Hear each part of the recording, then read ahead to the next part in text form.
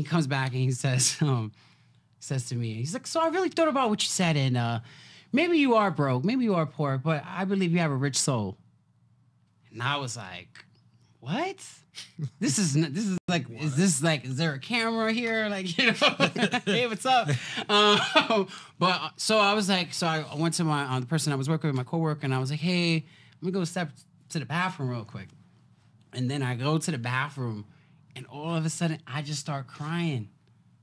I start crying. It was just like the weirdest thing. I'm like, how can this young person see this in me? Say I have a rich spirit, a rich soul, and like he sees like the glam and everything, and then I don't see shit in myself right now at that moment in time. God, excuse my language, but I didn't really see myself like, like I don't know how to explain it. Like I didn't see myself like at this treasure, this pot of gold, and this kid, this 9-year-old named Oscar.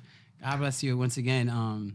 Just came to me and was like, "You have a rich soul," and honestly, that also directed me into other things, and then the military came a part of my life and stuff like that. But that experience right there,